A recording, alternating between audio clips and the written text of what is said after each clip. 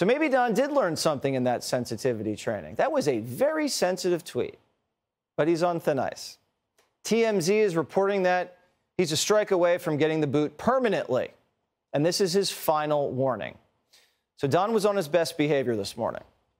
Stop eating poppy seeds. What? Stop eating poppy seeds. I was just reading the teleprompter. That was dangerously close to making fun of a woman's weight, Don. I think we have to send you back to sensitivity training. Poppy didn't really like the joke. I think she handled it fine. Remember, Poppy and Don are best buds now. What? I'm a travel. You guys fly to D.C. I train to D.C. Did you not get it? Okay. Coming up. Wait till you see this.